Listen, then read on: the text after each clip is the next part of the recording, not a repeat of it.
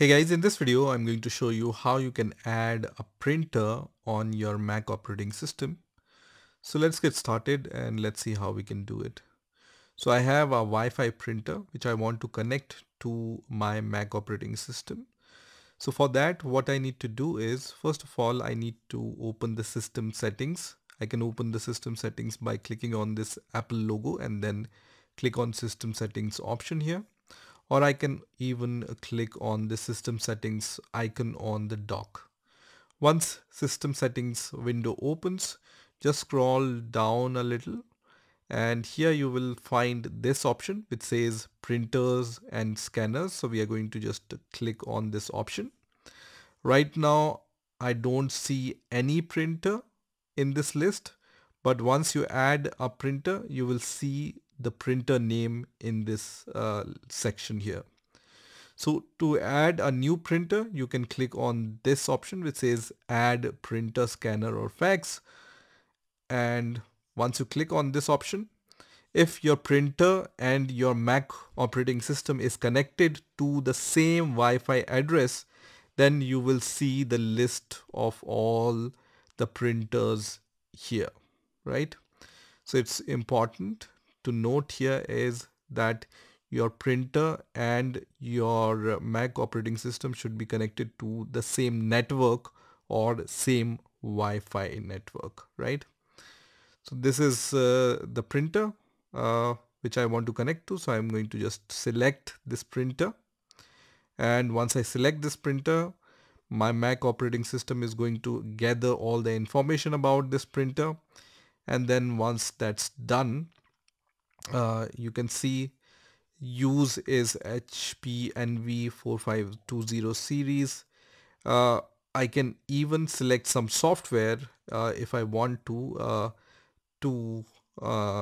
just configure this printer, but my macOS already have recognized the software and the printer name, so I don't need to do anything. I will just click on add here, which is going to show this kind of window which says setting up your printer name. And once the printer is connected successfully, you will see the name of the printer and you will also see this green dot here and it says idle because it's not doing anything, and it's also going to show you last used. So once this printer is added, I can click on this arrow here and we can do some more settings related to the selected printer. So you can see I have this open scanner. So if I want to scan something, I can scan some document. Then I also have the option to see the printer queue. When I click on this, I don't have any document in the queue. Also, I have the option to see the options and supply. So you can see the name of the printer, show printer web page, find printer option, and then I also have the option to check the ink level or supply level for my printer. So I can see the color ink is up to this level and then black ink is up to this level. So I will click OK here. I also have the option to share this printer on the network option. So I can enable or disable it, or I can open the settings for this printer, and then I can select who can print the document using this printer. I can also add a new group. For example, I have this user. I can select this and then I can just select here and this user will be added in the list of the users. So once you have added the user, you will see this sharing option. So you also have the screen sharing and other options in the sharing section, but we want to share the printer, right? So we can once again go to the printer settings and then enable this sharing option, and then you can share your printer.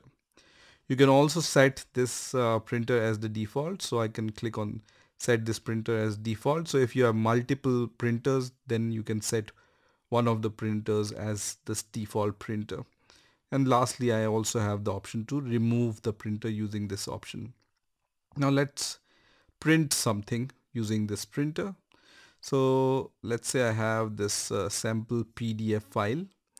I just can click on print option, and then I can select this printer. By default, this printer is selected, and then I can also select how many pages I want to print and other settings, and once I'm happy, I can click on the print option. So this is how I can add a printer on my Mac operating system and print a document on my Mac operating system. So I hope you've enjoyed this video, and I will see you in the next video.